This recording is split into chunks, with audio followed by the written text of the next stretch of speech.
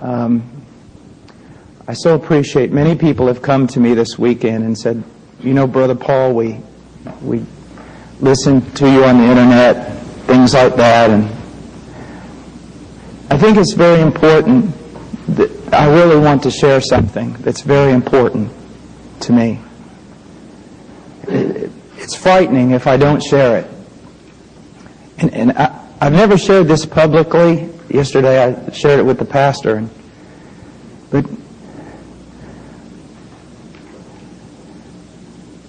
God uses the weakness of men. And for you young guys out there who are thinking about going into ministry, as I said yesterday, don't think that if God uses someone, it's because they've reached some spiritual level that other people haven't reached, and therefore, for some reason, God has put His hand upon them. God is in all of this endeavor to get glory for Himself. And it must be that way. Because if the universe is to be set right, God must be the epicenter. Everything must flow from Him, and everything must return to Him. And all praise belonging to Him. And that is why God always takes the weak, the ignoble, the vile, and uses that. Now, when I say that, if I leave it there, you'll think, oh, that's really humble. No, it's true. And I'm going to prove it. I was walking to the church the other day. I was walking through the parking lot, and I just began to weep because I realized something that someone had told me a couple of days prior. And I've had other people tell me this. They said, you know, Brother Paul, I might not always agree with you, but I know this. You're going to tell the truth as you see it, and you're not afraid. And the reason I began to cry is because you need to understand something. The two marks of my life and what was destroying my life prior to coming to Christ, I was probably one of the greatest cowards you've ever met in your life. I was so insecure that I could not return something at Walmart that I bought because I would think that the shopkeeper would get angry with me. Also, I was an infamous liar. I lied myself into terrible situations in college and then moved to the University of Texas thinking I was going to get a new start.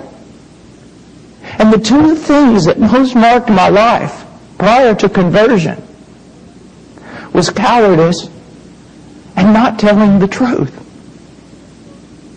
And now look. People come and say, boy, you tell the truth. And you're not afraid of anybody. But see, do you see what I'm trying to tell you? God doesn't look for someone who's a truth teller and someone who's courageous and say, oh, I found my hero. He takes the most vile person He can find, and then He says, this is what I'm going to make. You've got to understand that, because anything outside of that is idolatry, pathetic idolatry. And then, even in the midst, God can strengthen a man to be courageous, to say things when everyone are gnashing their teeth at him. But you don't see inside of totally frail and shaking and afraid. Or God coming down in power and strengthening you so you preach and then pulls back when you walk out into the parking lot and you think to yourself, oh, what have I done?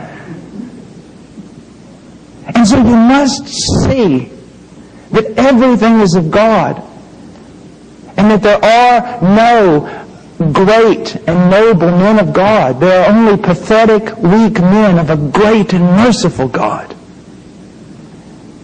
And I, for one, rejoice in that. And there is a sense in which I hope that I am sincerely following Christ and that I'm seeking to follow Him and live in a manner worthy of my vocation. But then another thing, it is good when I am exposed as a disappointment. When someone hangs around me long enough to go, boy, and I have this all the time. People come to know me and they're disappointed because I eat and laugh and tell jokes and things and sin and fall short and stumble and all sorts of things. And as I've read biographies, which is a very, very good thing to do if they're dead, but as I read biographies, sometimes I'm extremely disappointed in that a man is lifted up so that you think he's arrived to a place where he's being so used. I think it would bring greater glory to God if the weaknesses of men were exposed, that all men might glory in God alone. Another thing, as I've done throughout this teaching that we've had here, I've given you little snippets of of some of my best friends, men who lived a long time ago, and I've read to you something from them. And the reason why I'm doing that is this. And I want to iterate what I said, I think, yesterday morning. You're not born knowing how to appreciate art. That's why they have art appreciation class. But one of the bad things about the arts is that whenever a culture is corrupt, it most quickly manifests its corruption in the arts.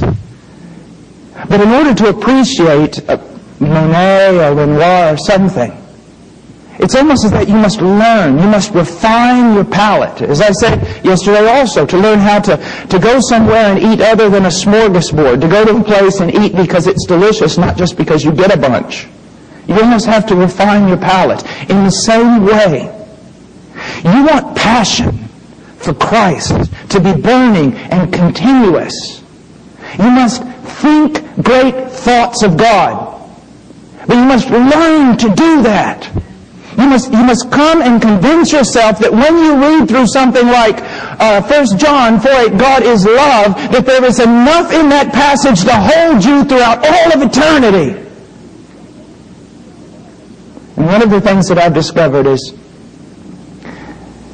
that down through the ages, there were ministers who did not run around putting out fires. They weren't entertainers. They weren't movers and shakers, nor even necessarily great leaders. But they would spend 10 hours a day alone with God.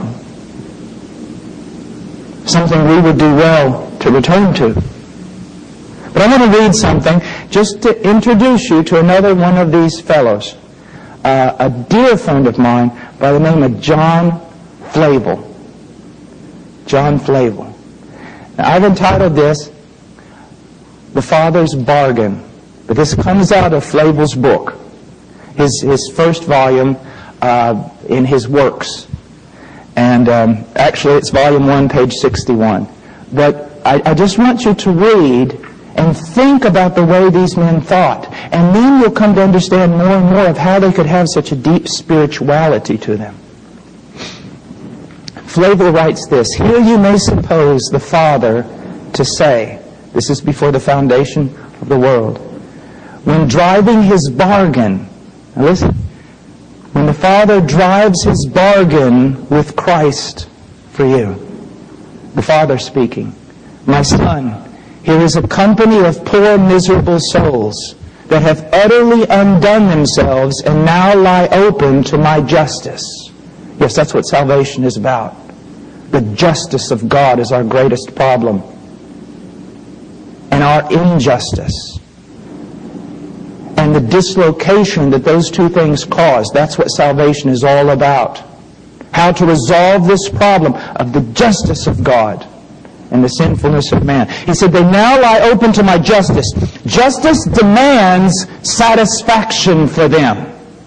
Now don't think, as was wrongly portrayed in the first film on the Chronicles of Narnia, that when God says that justice requires being paid, do not think that there's some higher principle of justice above God that He Himself has to submit to. That's not true.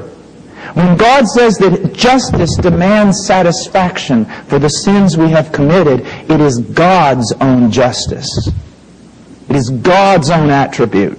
He demands satisfaction. It's not some principle over Him whereby He is saying, I want to save you, but I can't because there's this principle of justice that even I must submit to. That's not true. But it is the very justice of God, His own. In Himself, He must be consistent, perfect. One attribute not conflicting with another. Now, he says this, justice demands satisfaction for them or will satisfy itself in the eternal ruin of them. Either justice will be satisfied by some means, sins will be paid for, or the sinner will pay by their eternal ruin. Now the problem with hell in most intellectual, pseudo-intellectual minds is the duration of it. But what you have to understand is two things. Hell is eternal. It is infinite. Because you have sinned against an infinitely worthy God. Your crime is so high. And see, people do not realize today how wicked and heinous sin is. And the reason why is they don't know who God is. Let me give an example. If you woke up to me today and just laughingly and slap me on the back and go, man, I wanted to kill you while you were preaching this morning in Sunday school. There's no law against that. You do that to the President of the United States as an adult and you're going to jail. You see, there's a difference. There's a difference in authority. There's a higher authority which makes the crime more grievous, more heinous. You have sinned against an infinitely worthy God. If you are judged in that sin, then know this, all of creation, heaven and earth, will stand up on the day that you are judged and condemned, and they will applaud. Because then all minds will be set right, and they will recognize you are deserving of infinite punishment, because you've sinned against an infinitely good God. Secondly, never suppose that those in hell are repentant. They continue on. Now, and then the Father says, in a rhetorical question to the Son, what shall be done for these souls? And thus Christ returns. Christ answers, O my Father, such is my love to and pity for them, that rather than they shall perish eternally, I will be responsible for them as their guarantee. Now, this sets before us a problem. Well, first of all, something must be explained and then a problem. The thing that must be explained is this. Do never think that the Son came to save us in His love from a hateful Father. Never forget that for God the Father so loved the world, He gave His only Son. Now there is a sense in which the death of Christ saves us from God. How is that? We had sinned against God. The wrath of God was against us. The wrath of God would judge us. The justice of God would make sure that justice was done. And when Christ died on the cross, He took away our sin. He paid the price for us and saved us from the wrath of God. But you need to understand, it was also the love of God that sent the Son to do that. But also, here's the great problem. When people say, I ask them sometimes, I say, why did God send His Son? And they say, well, because God loves men. Now you've got a bigger problem. Not just why does God love men, but how can God love men? What do you mean? Well, if God loves men, there's some terrible explaining to do. You see, what would ever motivate a holy, righteous God to love heinous, rebellious, wicked, sin-loving sinners? When you think of Adolf Hitler, does he draw from your heart love? Does he create love? Do you want to pour out love on Adolf Hitler? Well, you are far worse before the throne of God. So, if you say, well, God saves, why does God save? Because God loves us, but why does God love us? Then we get back to this that Jonathan Edwards was so fond of speaking of, for His own glory. To manifest His greatness. One of my favorite passages is found in Deuteronomy, where this occurs. Israel, I loved you because I loved you. It's a taunt, actually. It is a taunt. Why did you love us? Because I loved you. Why did you love? Because I loved you. And I loved you because I loved you. And what he's saying is, every good thing that comes from me is not drawn out of me by some virtue and merit in you. If I were to look at you and give you what you deserve, there would be no love, there would be only wrath and judgment because of your wickedness, your fallenness, your depravity. But I love you, I set my seal of love upon you because of me. It all has to do with me. That's why salvation is such a work of grace. Now, he says, O my Father, such is my love to and pity for them, that rather than they shall perish eternally, I will be responsible for them as their guarantee. Bring in all thy bills, Father. Bring in everything they owe you, that I may see what they owe thee. Lord, bring them all in, that there may be no after reckonings with them. They say, what does all that mean? He said, Father, bring in everything that my people owe thee. Every bill. Everyone. From the greatest to the least. Everything they owe thee, bring it here. That I may calculate it and die with such a quality and in such a way that after I die, the payment is full and never again will these bills be reckoned to them. There will be no debt outstanding after I pay. Now, believer, that is a great comfort. That is marvelous. You know, you ought to be jumping or something right now.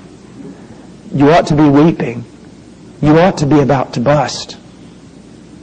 Sometimes we should weep over the dullness of our own hearts, that we can hear these things, and then wonder, where will we eat after it's over? He said, bring them in that there be no after reckonings with them. At my hand shall thou require it. You hear these statements throughout the Old Testament when the people of God have totally failed and God swears by His own right hand. God is going to triumph with His own right hand. That own right hand is His Son. I will rather choose to suffer their wrath than they should suffer it. Now, be very careful here. There is a heresy abroad that basically teaches this, that because of the sufferings inflicted upon Jesus Christ, the wrath inflicted upon Jesus Christ by the hands of men, the fact that men nailed Him to a cross and that men put a spear in His side and a crown on His head, that the affliction heaped upon Him by the hands of men pays for our sin. The wrath of men. Well, all the physical suffering and the wrath of men had something important to do with our atonement. But you must understand this. The preachers today are totally missing it when they do not define this for you. He died under the wrath of God. I hear preachers say, I'm going to spend an entire hour preaching on the cross, or every Easter. There are these cross messages that are what I used to call in Spanish, el Evangelio Romántico. It's the romantic gospel. It's all about the physical sufferings of Christ, from which I do not want to take away, but then they will totally miss that the one who came in the likeness of sinful flesh, bore our guilt, was forsaken of God, and crushed under His wrath. So when He says that He will suffer their wrath, He's not simply referring to, I will let men crucify me. He wasn't afraid of a cross. I spent a lot of time dealing with this in one of the things that workbooks that we work through there at our little Bible Institute. Do you actually think? I hear people say, "Well, Jesus Christ, there in the garden was just sweating drops of blood because of the Roman cross." Really? And yet, after Christ ascended, there have been countless millions of Christians. And there in early Rome, countless tens of thousands of Christians that died crucified upside down, covered in pitch and set on fire, and yet many of them went to the cross singing hymns joyfully. Are you going to tell me that the captain of their salvation cowered in a garden afraid of a cross, while they themselves went there marching, singing the hymns of Zion? It wasn't a cross or a whip. It was that he would bear sin, and his Father would forsake him. And his Father would pour out the full force of His holy wrath, His holy hatred against our sin upon Him. Now, He says, "Upon me, my Father, upon me be all their debt." Now the Father responds. Now listen to this very carefully. "But my Son, if thou undertake for them," you take their responsibility upon you, "thou must reckon to pay the last mite." You must pay down to the very last penny. And then He says, "Expect no abatements." This is why language is so important. The reason why Satan works so hard in our educational system. Words mean things. These words are important. Expect no abatement. Now what does that mean? Well, we say the storm abated. It died down. It lessened. My trials have abated. They have lessened. And what He's saying, do not expect, son, that I will lessen in any form the punishment when it falls upon your shoulders. Expect no mercy. If I spare them, if I spare your people, I will not spare thee. If I spare your bride, if I save these sinners, then I will not spare thee at all. The Son says, "Content, Father, let it be so. Charge it all upon me." Now remember, the one who says, "Charge it all upon me," is the one who prior said, "Bring out all the bills, let me see them." This was not a romantic notion of someone not knowing what he's getting into. He knew exactly. I am able to discharge it. Now let's stop there for a second. That's an amazing statement. Actually, John Flavel here is saying that Jesus of Nazareth is God. And let me go back to what I said yesterday. This foolish singing at times that say, there's these songs that say, God looked all over the earth and couldn't find a perfect man to die. He looked all over the heavens and couldn't find an angel willing to die. 10,000 perfect men and 10,000 perfect angels willing to die could not have saved us. The one who died on that tree had to be of infinite worth. When Jesus says, I am able to discharge it, I am God. And I have the power to redeem. And my life is my life, and it is of infinite worth. And though it prove a kind of undoing to me, modern vernacular, though it disintegrate me, Though it impoverish all my riches, empty all my treasures, yet I am content to undertake it. I'm content to undertake it.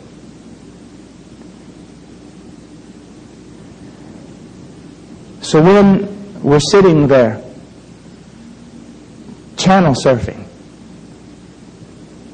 when we're preoccupied with things that have no worth or value or excellence, if we would only begin to study Scripture and study those who have gone before us, we begin to think great thoughts about God and what He has done for us in Christ, and that will transform our lives. And we'll need none of this Christian bookstore stuff of all these little books on all these little principles and all these little rules and regulations and how-tos and formulas. Because once you're mesmerized by the person of God and what He's done for you in the cross, you are constrained, compelled.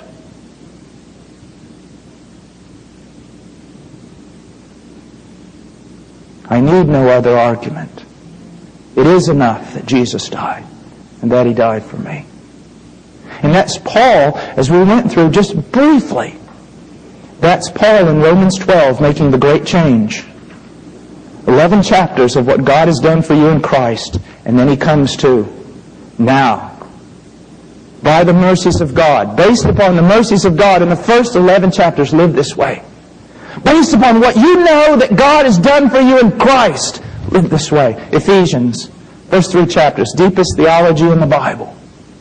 At least the most eternal and otherworldly theology in the Bible. And then he comes to chapter 4 and says, therefore, we are dying from an ignorance of God. Our physical diets are just manifestations of the spiritual malady that's striking us here in America. Do you realize that most Americans are starving to death? Do you know that? You say, well, we eat, we're overweight, all sorts. Yes, but what we eat is like eating sawdust. It's bad. Most of what we eat is not good for us. And although we eat much, twice as much as what we need, what we eat is worthless, and so therefore in reality our bodies break down and we starve. It's the same way in Christianity, running to and fro from here and there, seeking a word from the Lord, and there is none. And missing the greater thing. Our bookstores should be at least half full with nothing but books on the attributes of God. And the rest, the cross of Christ. And that will solve most of the problems. Well, that's an introduction, so let's go on to our sermon now. I want us to go to Isaiah 6, and I promise I won't go too long.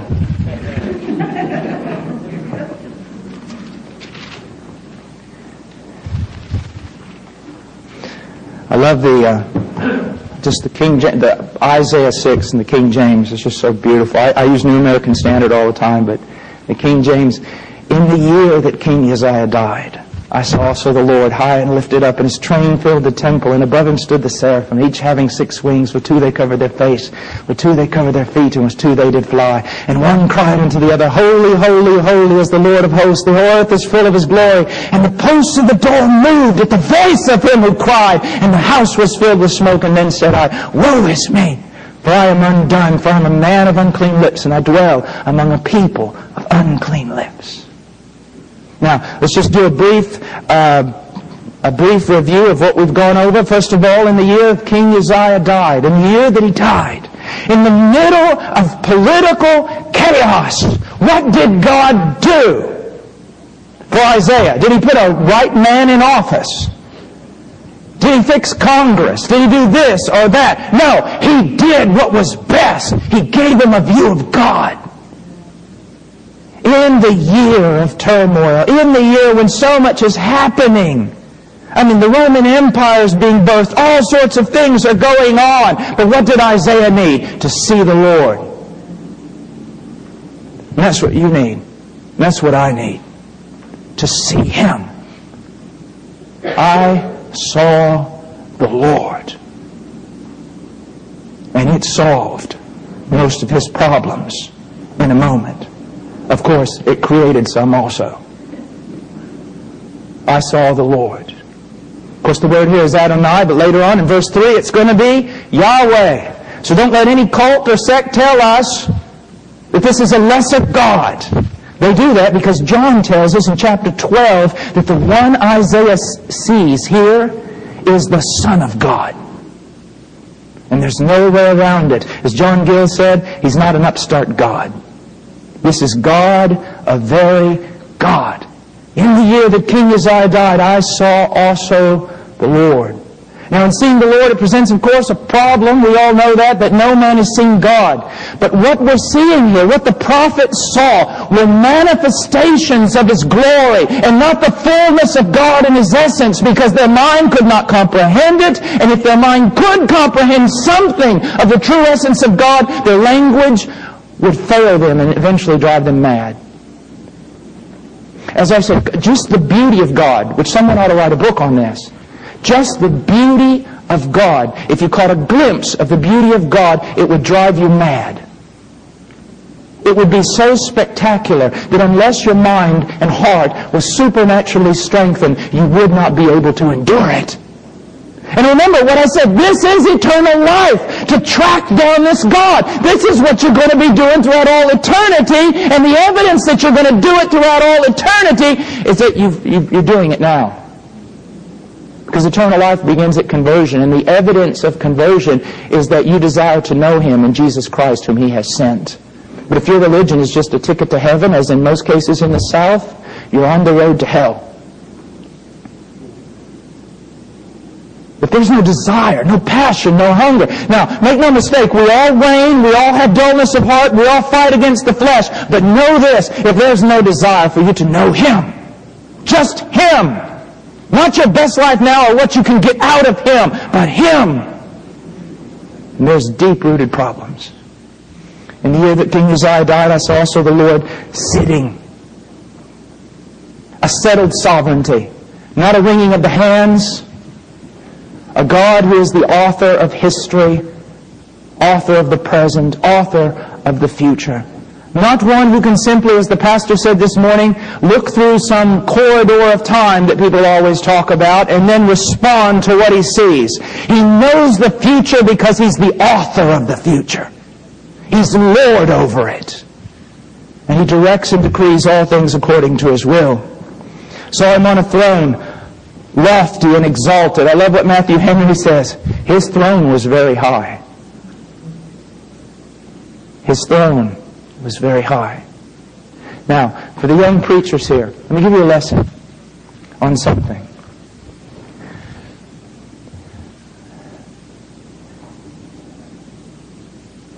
I had a professor tell me one time, he says, Paul, I want to bring you to a point where you can sit out in the middle of a field and meditate so deeply that you can hear a caterpillar walk across the grass 100 yards away. Now, I know that sounds just too mystical. But just what Matthew Henry said, His throne was very high. You ought to be able to sit for days. Sit for days, just thinking about what that means. There's enough there to take you through an eternity of eternities. His throne was high. I heard of a man who dedicated himself, although he studied all of Scripture, he decided that his life practice would be to comprehend something of Psalms 23. And just think about that. The Lord is my shepherd.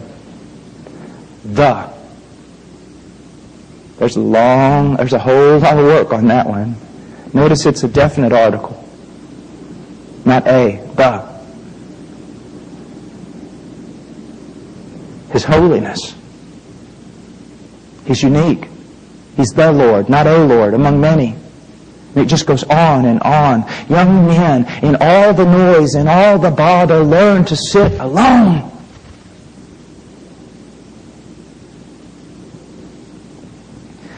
They're seated upon a throne. Remember what I said? There will not be a changing of the guard, and do not think you can wait out this administration. There is no voting. It is not a democracy. It is absolute lordship, so that the New Testament can refer to Jesus as a tyrant. And rightly so. We have the idea of tyrant is a bad person because absolute power corrupts absolutely, but Christ is a tyrant, but He's good. C.S. Lewis brought that out very well. Chronicles of Narnia. When talking about Aslan, the little creature said, well, is he safe? And the other one said, of course he's not safe. He's a lion, but he is good. Is Jesus safe? No. Not at all. What will He do to your life? Absolutely destroy it. And rebuild it in His fashion. That is why when we tell people, as I said, when we tell people, we walk up to people in evangelism and say, God loves you and has a wonderful plan for your life, that's the absolutely worst thing we could ever tell a human being. Because you're talking to a man who loves himself and has all kinds of plans for himself. So when you walk up to him and says, God loves you, he says, well, I love me too. Well, this is great. And God has a wonderful plan. I have a wonderful plan for my life. And He's going to jump on my bandwagon. He's going to love me as much as I love me. And He has plans even greater than mine. Well, I'll take this kind of God. No, I'm going to tell you about a God who's going to disintegrate every molecule of your reality.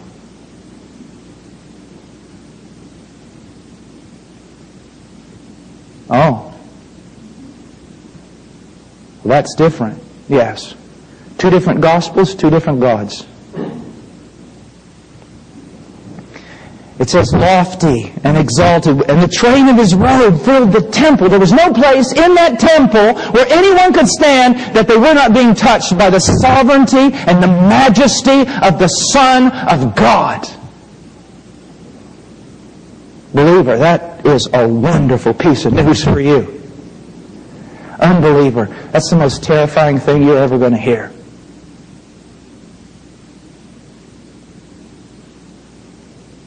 It's good news and bad news. The good news is, as one old preacher used to say, the good news, I've got good news and bad news. The good news is this, God is here. The bad news is this, God is here. Depends on what side of the line you're standing. And it talks about the seraphim. And didn't we love what Spurgeon said about them? Spurgeon goes, you ask me to tell you about the seraphim. How can I? They've covered themselves. With two wings, they cover their faces. With two wings, they cover their feet. And what are they saying? Look not unto us. Not unto us be the glory, but unto Him be the glory. Notice those 6 wings usually used for service, but here they're retracted. 2 of them. 2 sets of them, rather. 2/3 of their endeavor and their activity and their strength is dedicated to something other than ministry. It's dedicated to worship. No, there's where we fall short.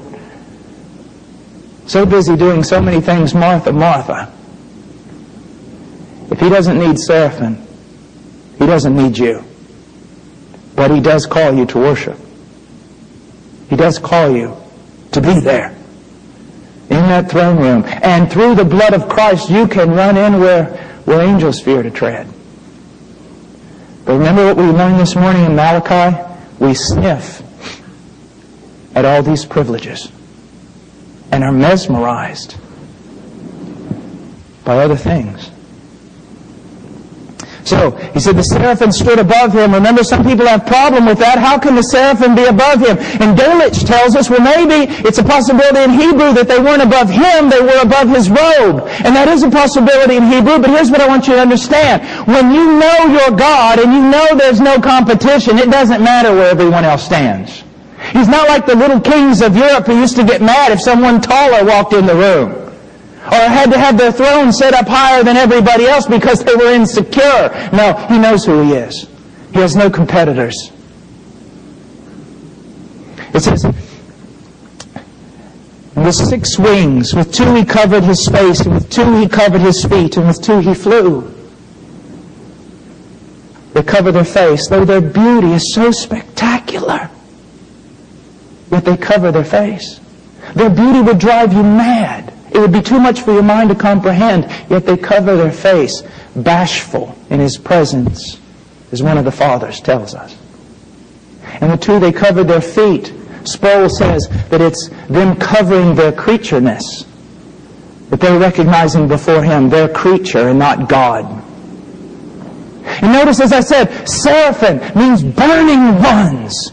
But here's what you need to see. They seem to be on fire simply because they are reflecting the holiness and the glory of the one seated upon the throne. Know this, that all their splendor and all their burning and all their holiness and all their glory is not inherent. It doesn't spring forth from these angels. It is derived. It comes forth from God. That is why when it says that the heavens are unclean in His sight, or it says something like He finds foolishness even among His angels, it does not mean that heaven is dirty. It just means this: God alone is inherently holy. Everything else is dependent upon His holiness. Everything else flows from Him. That's why Jesus made a remarkable statement when He says that He had life in Himself.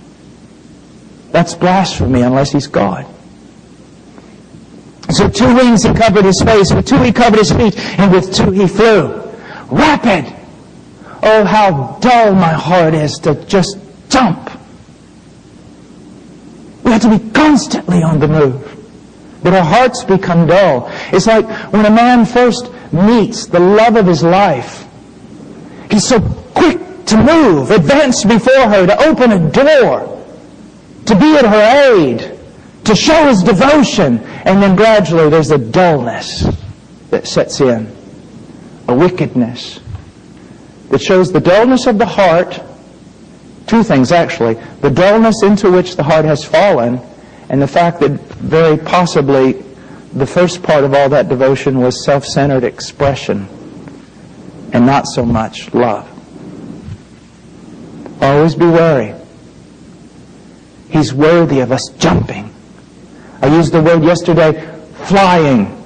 The people today only think that flying means to fly, to move in the air. But to fly, to flee, to be quick to jump, and quick to stay. There's an entire sermon on just learning to stand and not move until He gives you the command.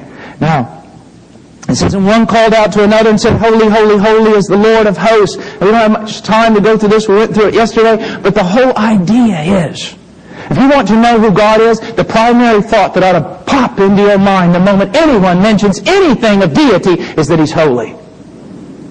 And holiness is not primarily referring to moral purity. That's where people get very confused. Holiness is primarily referring to separateness, distinctness, uniqueness. There is no one like Him. He is unique. He is holy in His righteousness. There's no one righteous like God. He's holy in His love. There's no one who loves like God loves. And that's why you've got to be very careful, because you try to draw comparisons. God is like this, or God love is like this. No, my friend. There's no comparison that can be drawn. He is utterly and totally distinct and unique. And one called out to another, Holy, holy, holy. The theme of heaven resonating off of every wall is the holiness of God. That He is transcendent and no one is like Him. What does it mean for a believer to be holy? We didn't touch on this, so let's just grab it for a second. What does it mean for a believer to be holy? A lot of people think holiness is separation from bad things. No, those are the first seeds of holiness. You separate from in order to run to. You separate from, you're a mighty fine legalist. But it's separate from in order to run to. Holiness is hardly even mentioned in American Christianity today. But holiness ultimately, even in the believer's life, is not moral purity. Holiness ultimately is esteeming God as God ought to be esteemed, or living a realistic life. Recognizing God is absolutely everything. God is unique. No one's like God. God takes first place, second place, third place, fourth place, in every place, in everything. He is on top and below and in the middle. Because it's not just a ranking system where God goes first, and after you've given Him His time, then something else follows. No, He's in everything first. And we have no other gods before Him, beside Him, behind Him. He enters into no conjunctive relationship. It is not God and country, God and men. It's God alone. That is why the attitude of the man of God must be primarily, hallowed be thy name. Thy name be esteemed as it ought to be esteemed.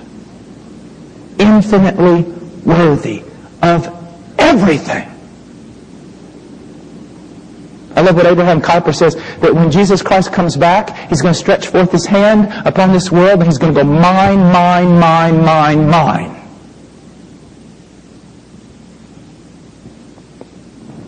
So He is holy as the Lord of hosts. The whole earth is full